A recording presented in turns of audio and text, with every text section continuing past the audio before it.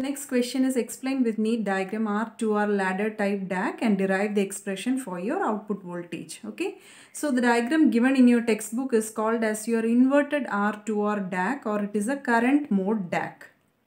So you know that here B1, B2, Bn minus 1 etc. up till Bn are your binary bits, and B1 is taken as your MSB and Bn is your LSB and VR is your reference voltage. So here your inverting terminal is connected to switches. Either it will be your bits, binary bits can be connected to your ground or high, right? If it is 0, 0, 1, for example, if B1 is equal to 1, then it will be connected to VR. All others will be connected to ground.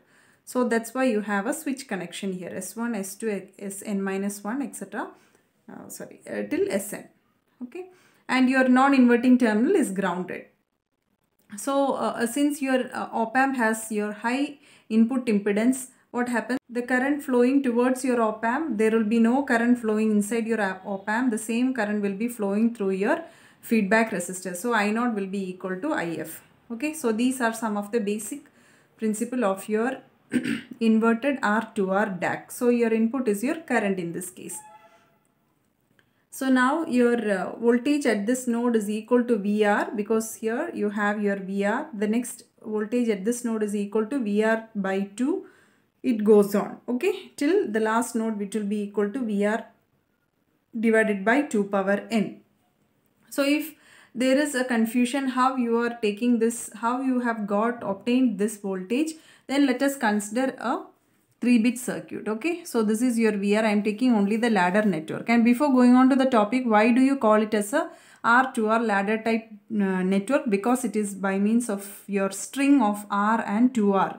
Okay, if R is equal to 1K, your 2R will be equal to 2K. So the precision will be very, very high, because the current to the ladder and the reference source are independent of the digital input. Okay, so you will be getting very good precision.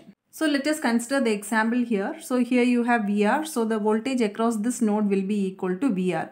Now if I have to calculate the voltage across this node, which is equal to VR by 2. If I have to calculate VR by 2, then this is the effect of all these network towards the right hand side.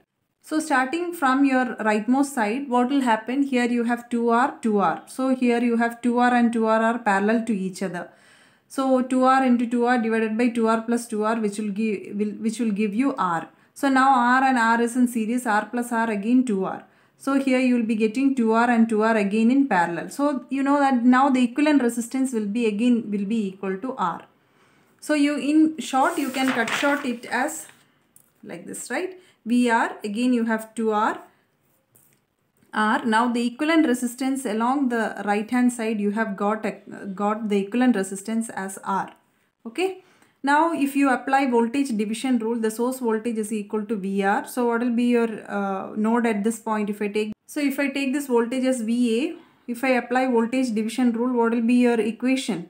Source voltage, that is VR, into the resistance across which you have to find out the voltage, that is R divided by total resistance, R plus R. So you will be getting VR into R divided by 2R. R get cancelled, you will be getting VR by 2. Similarly, now your source voltage is going to be your VR by 2. Now you are going to find out the next node voltage. How will you find the next voltage now?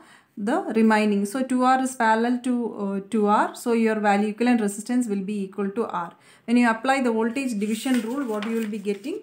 Now the source voltage is equal to VR divided by 2, right? So here you will be getting this as parallel. So you will be getting the equivalent resistance as R. Now if you apply voltage division rule, same rule. Source into your resistance across it divided by total number of resistance. So you will be getting VR divided by 2 by 2, which is equal to VR by 4. So for n number of cases, you can just extend it. Okay, this is your general equation of finding out the node voltages. Now you know that the current flowing through each resistance is, now can we calculate the total current is equal to I. So this will be your current I1, current I2, current IN minus 1 and IN. If you know the voltage, can you find out what is the value for currents? You know that V is equal to IR. So what will be your I is equal to V by R. So what will be your I1? I1 will be equal to VR divided by the resistance across it, 2R. Similarly, I2 is equal to VR by 2 divided by 2R, which is equal to VR divided by 4R. Similarly, In minus 1 till In. So In will be equal to VR divided by 2 by N by 2R you will be getting. So here you will be getting 2R. Okay. So these are the different values. Now you know that your aim is to find out your output voltage. What will be your output voltage? The current I0 is equal to your IF, right? So what will be your current? Output current is equal to potential difference divided by R, right? So what will be your current? I0 will be equal to, if I take 0 minus the input voltage is here is 0 minus V0 divided by RF.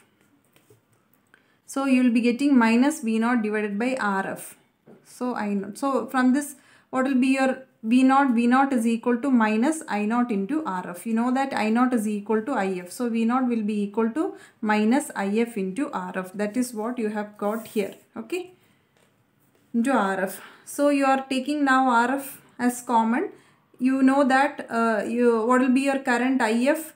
So when you see here the current, by applying Kirchhoff current law, your current is flowing away from the circuit and the current is flowing towards the circuit, right? So I1, I2, In minus 1, In is flowing towards and I0 is flowing away. So you know that I0 will be equal to I1 plus I2 plus etc. up till In. Okay. So since current flowing towards is equal to current flowing away, you will be getting this equation. So instead of I0, you know that it is IF. So instead of IF, you are substituting the value as I1 plus I2 plus etc. up till In. So instead of I1, I2, I3 etc. up till In, you substitute the value VR divided by 2R into, now this is acting as a switch, right? So you have to multiply by your binary bits, B1 plus VR by 4R. I2 is equal to VR by 4R, right? 4R into B2 plus etc. up till last one you will be getting VR by 2 power N into 2R into Bn. From all the parameter you have VR and R as common. So if you take VR by R into RF, what will be your equation? B1 divided by 2. That 2 I am taking it as 2 power minus 1 plus B2 divided by 2 power minus 2 plus etc. up till Bn divided by 2 power minus N. So in short, you can define your output voltage when you equate RF is equal to R. If RF is equal to R, you can take the output voltage is equal to minus VR into B1 into 2 raised to minus 1 plus B2 into 2 raised to minus 2 plus etc. up till Bn into 2 raised to minus N. So ultimately what is it doing? It is taking input, binary input, and it is converting it into your binary input and it is converting it into your analog output. That's why it is called as your digital to analog converter. Okay.